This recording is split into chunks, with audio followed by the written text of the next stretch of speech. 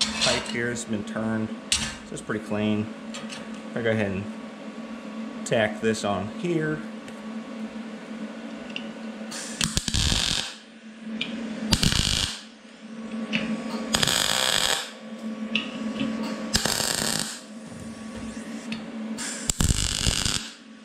One of the nice things about MIG welding is you literally just point and shoot when you're making a tack.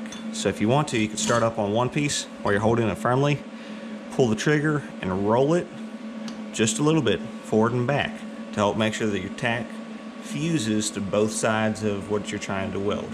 It's literally point and shoot. MIG's very easy, great way to start out. If you start out with stick, you will probably become a better MIG welder. Not saying that you can't do it either way around, but stick, you've got a little bit more control going on. You've got to strike, start your arc without sticking, and then you got to maintain a certain feed rate as you burn this up. Because as you burn this, you're gonna have to keep moving it in as it burns up, as you're melting it into the base material. And so you're moving this in at the same time as you're moving back, as you're doing your weld, or moving forward, depending on what kind of weld you're running, overhead, crossways, whatever. So, got this piece of pipe set up, and let's see, for the TIG, I'll probably, let me tack these like that.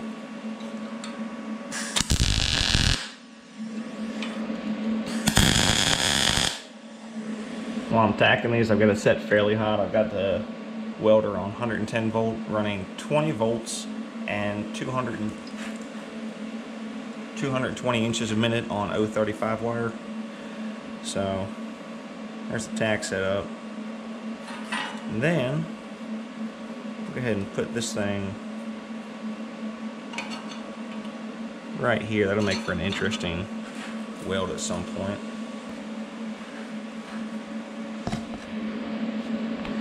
Try not to bump into the camera.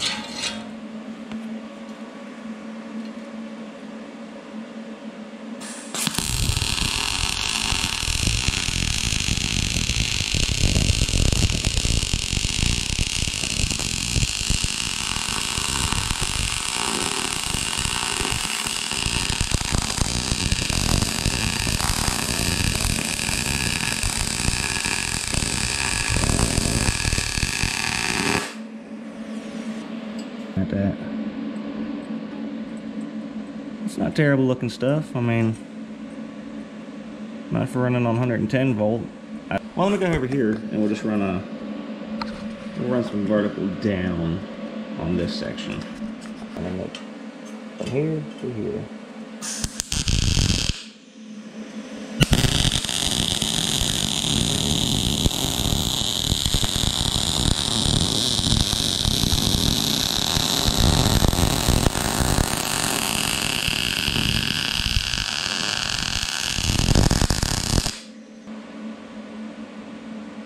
It's not terrible looking. Can't get a better. I don't realize how little light I've got in the shop until I try to show something on the camera. Alright, so there's a little bit of MIG done. So I'm running 6011, and I'm going to go ahead and do 70 amps.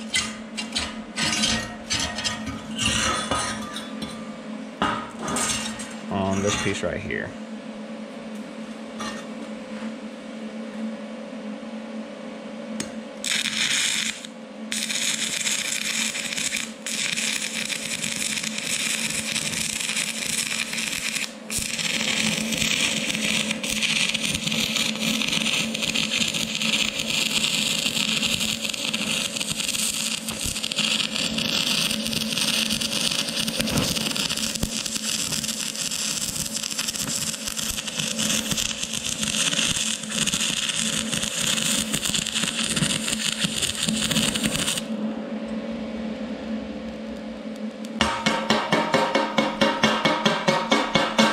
Alright, well there's still some flux stuck on the edges there, but you can see it's got a pretty good little ripple to it. Burned in a lot. I definitely had that too hot for this. That's not quite as thick as I thought it was. If I had two pieces of this, 70 amps would probably have been pretty good. I could have probably run faster. I walked it back. I could have probably pushed forward and got a better weld. I didn't. I did what I did. Either way, came out pretty good. Turned it down to 55 amps.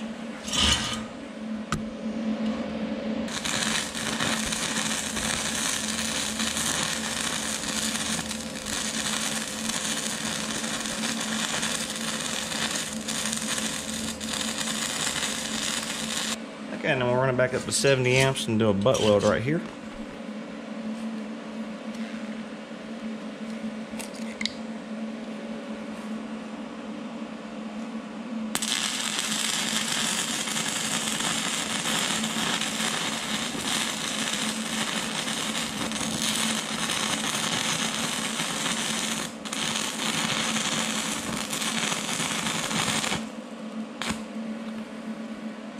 Burned it out a little bit. Alright, that's a 6011 at 55 amps. Laid in alright. A little cold at the top side. That's a 6011 at 71 amps. It was a little hot, started sinking in some, burn out the end, left this nice big old crater. But up here where it started at, didn't do too bad. A little bit of penetration through the backside. That was ran too hot. This is probably ran a little bit cold. Play around with it a little bit, you get it alright. About 6011. Let's do a little bit of 7018 down here. Let's do a little bit of 7018 and go ahead and finish up the rest of this. 7018, I'm going to go ahead and max that out at 80 amps. It seems to like the heat.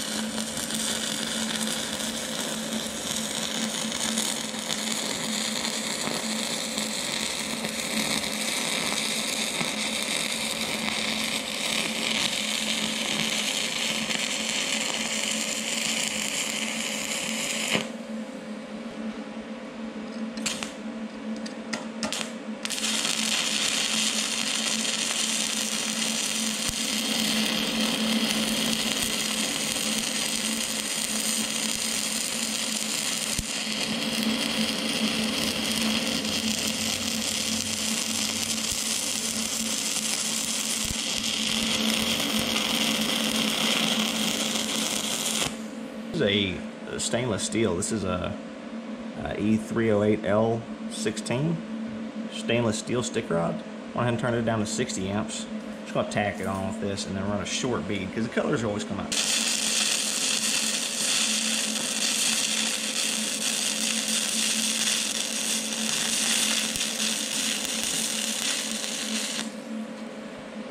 And yes, this isn't stainless, but it welds pretty well the same on stainless or mild steel, just for demonstrative purposes.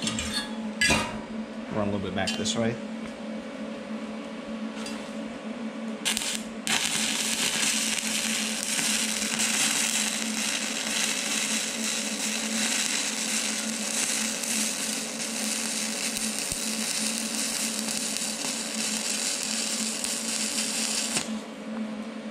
Cool. Alright, well that cools down. I'll switch this over to TIG. Nothing crazy about it, just scratch start TIG. It means I gotta touch the tungsten down to start the arc. Right now I'm set on 95 amps. See how it goes.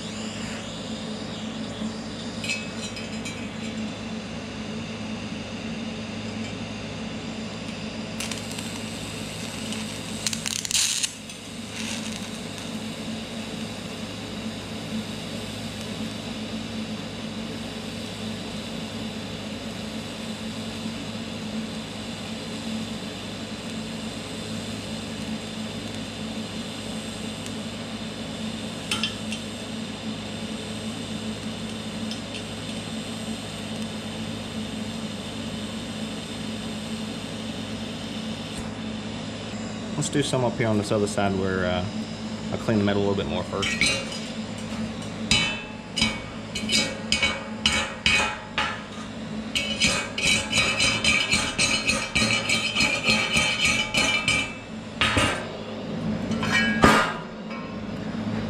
Look at those colors off that stainless steel stick weld. Okay, I went ahead and bumped my amperage up to about 110. Do this again.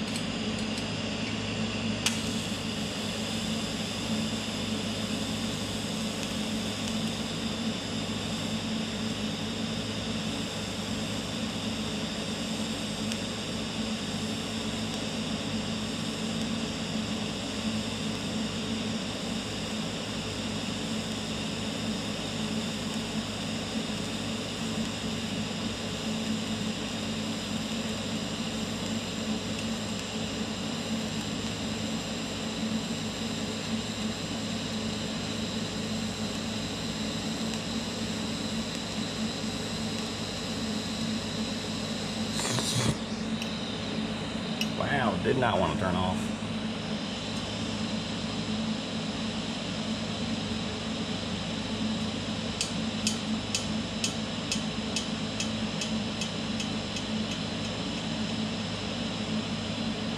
I should probably put another light right here. Kind of dark.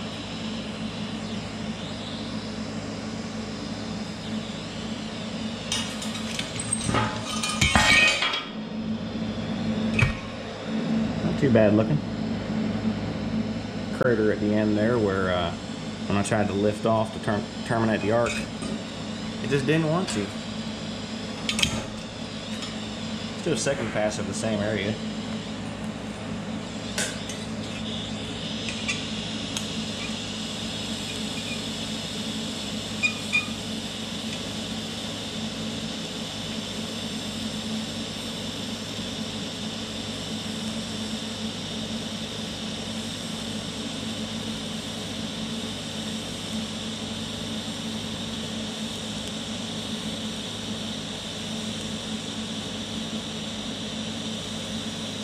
Doing a kind of a wider weave on this.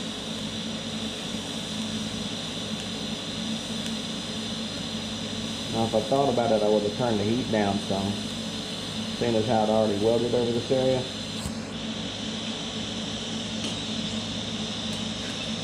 It's probably filled out pretty good. A little on the hot side, like I said, I've already run the one pass.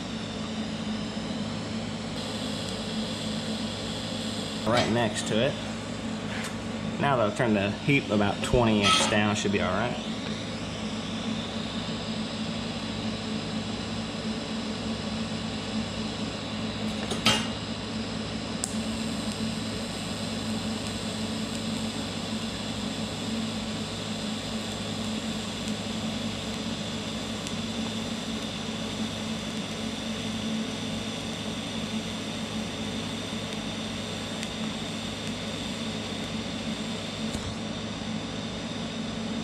I'll lay one more on there.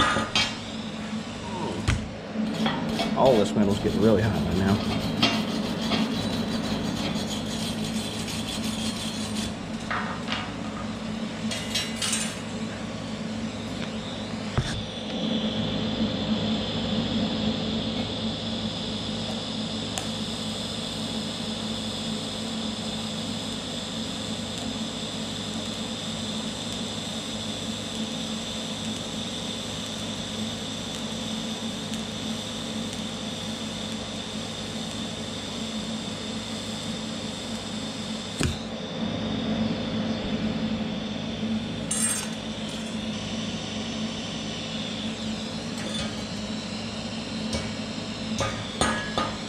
A little on the gray side there, a lot on the gray side, but the weld's smooth and consistent.